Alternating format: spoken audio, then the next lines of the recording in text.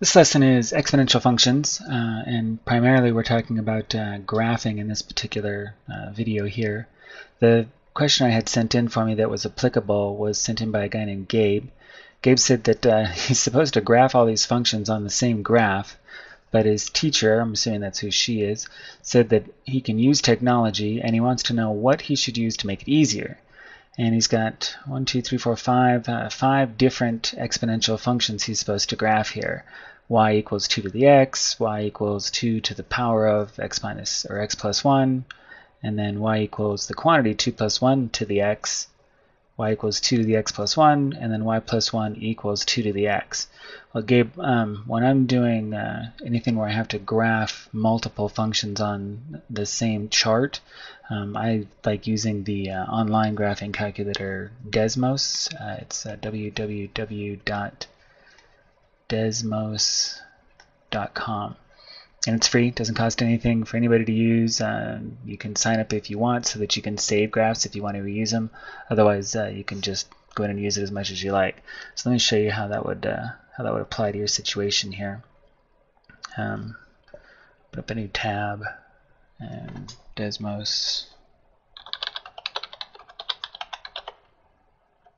Desmos.com and launch calculator.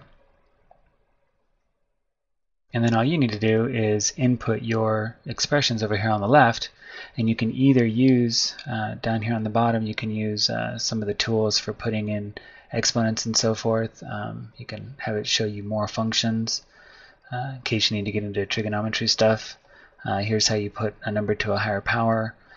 You can also just use the caret, which is Shift 6 on your keyboard, and the number after that will go in for a power. So if you're taking a look at specifically the expressions you wanted entered, your first one was y equals 2 to the power of x. So we do y equals 2, and then we do that Shift 6 x, and there it graphs that graph for you immediately. Then you can just say choose new expression, type in your next one, y equals 2 to the power of, and then we use the parentheses, and in parentheses x plus 1, and there it's got that one graphed for you, and that one's in purple, and it shows you the change in colors as it goes along, so you can see right away what the different functions are.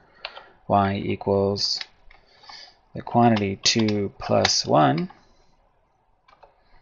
and then that's to the power of x, so Shift 6x, and that's our orange line here, and so on and so forth. So you can go ahead and enter all of your functions in that way, and then you can compare what happens as the numbers inside your expressions are changed. And I imagine that's probably what your teacher's real goal was to sort of give you some idea of what happens as different things are put in different places on this particular expression. Y equals 1 to the or 2 to the x is a very common sort of base function for dealing with exponential powers. So she probably just wants you to see what happens as you change the numbers on those. Y equals 2 to the x plus 1, and finally y plus 1 equals 2 to the x. There you go. That's what they all look like graphed on there. You can run those through yourself so you can see how they work. And hope that helped you out.